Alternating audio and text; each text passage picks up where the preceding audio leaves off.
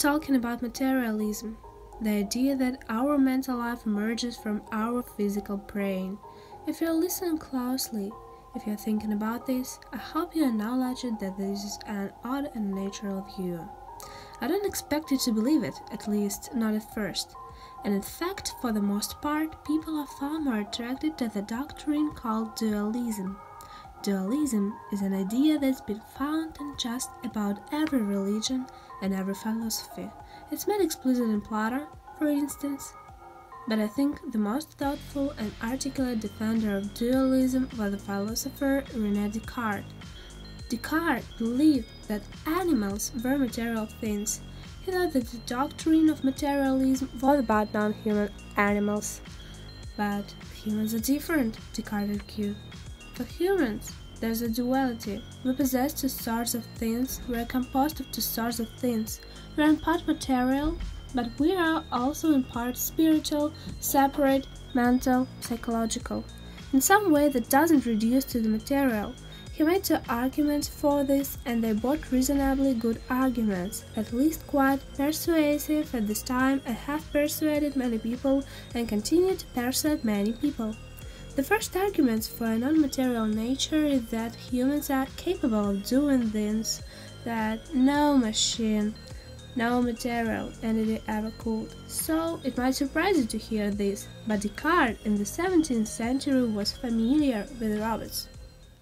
He knew about the French Royal Gardens, which is like a 17th century Disneyland or Euro Disney, which had robots that react when you approach them or when you step on certain stones. For instance, you might approach Diana and the Neptune will jump out from the bushes holding a trident. This was done not of electricity, but with water. So Descartes knew about these robots, and Descartes asked, well, maybe we're such things, maybe we're just machines responding to the environment. And he said that we can't be. He said maybe animals, non-human animals can't be, but human behavior is far more complicated and variegated and subtle to be explained in such simple ways. We'll return to this point later on in the course when we talk about Noam Chomsky, and Noam Chomsky is critic of behaviorism, which argue that basically humans respond in a relatively reflexive way to environmental stimuli. Descartes, along with Chomsky, said that can be. Our behaviors far too complicated for that, so we can't be machines. His second argument is probably better now and is based on intuition, and his claim was we don't feel like bodies. So, to put it more technically, he applied what was called a method of doubt. He asked the question, what do we know for sure, and what can we question? So, for instance, you might believe you were born in such and so place. It could be wrong, it could be deceived. You might believe that the earth is thousands or millions of years old, but maybe the earth was created 100 years ago, and all the memories that your grandparents have of the past were just manufactured. You might believe, said Descartes, that you live in a world of things, that you're sitting on a chair, or there's a wall in front of you, or there's a computer near your hands. But Descartes observed that we often believe such things when we're in dreams, but weren't mistaken. He observed that people who are mentally ill or were deranged in some way might have such beliefs, but don't be mistaken. So, you could be wrong that there is a physical world around you. You could be wrong that there is a body that you have.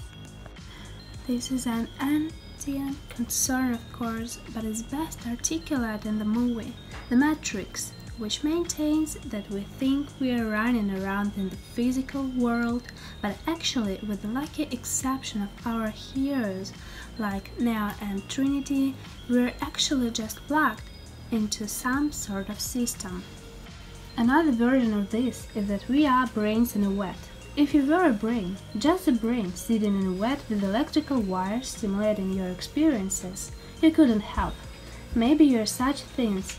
Modern-day philosophers, for instance, will argue that there is an excellent chance that we are simulations. We are computer simulations. So Descartes and people following Descartes say, there's a lot we can't be sure of. The things that we are seemingly most confident about in the real world can be shaken. But, Descartes said, there's one thing you can doubt. You can doubt your own consciousness. You can doubt your own existence. The famous line is, I think, therefore I am. And spelling out this intuition, building from the fact you could doubt that you have a body, but you can doubt that you have a mind. Descartes wrote, I knew that there was a substance, the whole essence or nature of which is to think, and that for its existence there is no need of any place, nor does it dependent in a material thing. That is to say, the soul by which I am, what I am, is entirely distinct from body.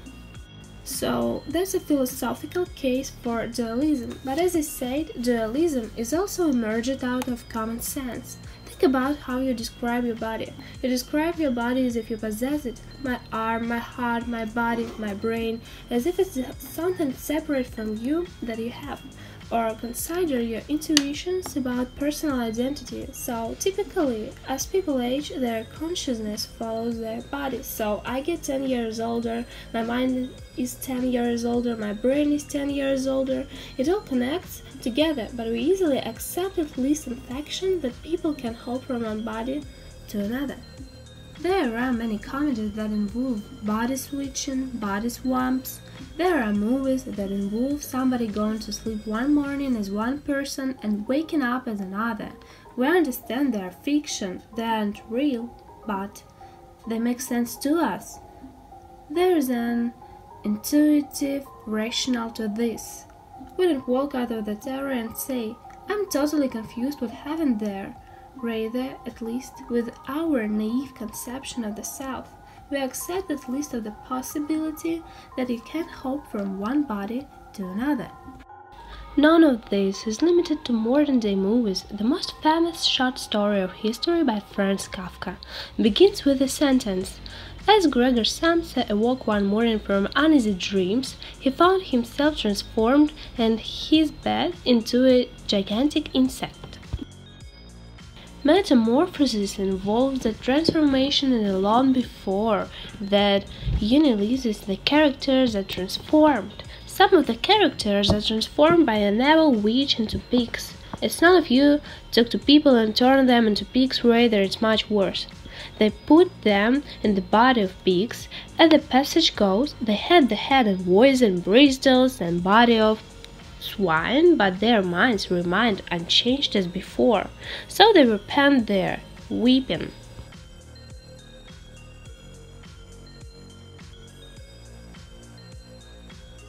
Our conception that bodies and cells are separate allows us to accept the idea you had many people inhabiting one body.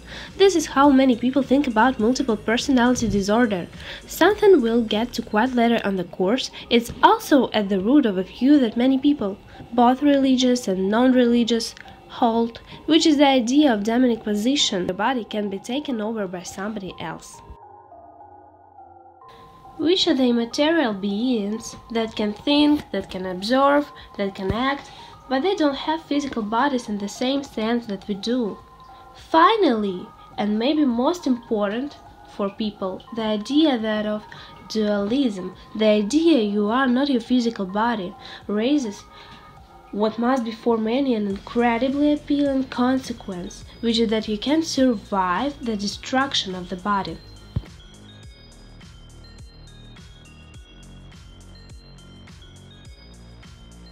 In fact, if you ask most people, religious and non-religious, what will happen after your body is destroyed? The answer is not well. I'm dead then, that it is the end of things. But rather, the belief is that you can live on. Maybe you'll end up in some spirit world, maybe you will ascend to heaven, if you're unlucky maybe you'll descend to hell. Maybe you'll occupy some other body as in reincarnation. But the idea that the destruction of your body need not to be the destruction of you, because you are not your body. All of those beliefs, the beliefs about personal identity, the beliefs about life after death, about the existence of supernatural beings, about God, all rest, at least to some extent, on a dualist perspective. So, materialism, which says dualism just plain wrong, is an audacious view and should be treated as such. You shouldn't just shrug and write it down. You should grapple with it. You should worry about it. You should either begrudgingly accept it or fight against it. So, why are modern-day psychologists and neuroscientists so confident that dualism is mistaken? Well, there are a few problems with it. One is that it simply doesn't help us explain certain things that need to be explained. Appealing to an immaterial world to an immaterial soul seems to duck certain questions that really do deserve an answer. So, throughout the discourse we'll ask questions like: how do we learn language? What do we find sexually attractive? How does memory work? These are questions about ourselves, about our minds. To say, oh, it all happens in some immaterial realm, leaves us hopeless when it comes to answering them. The second concern is that at the time, Descartes was correct to infer from the limitations of material things, physical things, that we probably are not physical things. But by now we have a much better understanding what physical things can do, which makes it entirely possible for many of us that we are said things. So I'm thinking, for instance, of computers and robots. For Descartes, the idea that a physical thing can do something as complicated as play a game of chess would seem ludicrous. But now, of course, we know that physical things, and if you're looking at a computer, you are looking at such a physical thing, can do that. Which they could recognize objects, they could store things in memory, they can make inferences, and so on. Now, for some of the things, they don't do it anywhere near as well as people do. So, when we talk about language development, for instance, we see that a 2-year-old child uses and understands language better than any computer. So, we need to bear that in mind. But still, it's no longer nuts to say that physical thing can do all of the rich and psychologically diverse and psychological complicated things that people do, which means that we have to take seriously the claim that we are in fact such physical things. The final considerations that there is tremendous evidence that the brain is in fact the roots of mental life. So put aside all the philosophical abstract arguments that are just on direct evidence has always been there. You don't have to be born in the 20th or 21st century to appreciate that getting hit in the head could affect your consciousness and your memory, to appreciate that diseases like syphilis can lead to disruption of the will and of consciousness. Alzheimer can rob you of your rationality, that coffee and alcohol can inflame the passions. It's just so widened in everyday life that the physical events that affect the brain can affect our cells, suggesting that at the very least our mental life is intimately connected to the brain. Over recent years, something else has happened, which is we've developed technology that allow us to look directly into the brain. Look at the brain's activations and infer from patterns of the brain activation what people are thinking. So very cruelly, you can put somebody into a scanner, an fMRI scanner, and you could tell whether or not in thinking about language or music or sex. The technology is increasing. There is such a point that it is not implausible that for some of you, by the time you are listening to this, we can put a sleeping person under a fMRI scanner and know from neural patterns of neural firings, know what they're dreaming. All of this, I think it is very difficult to keep this in mind and hold on to the view of dualism. I think materialism, however uncomfortable, however unpopular, is a view that the science forces us to adopt.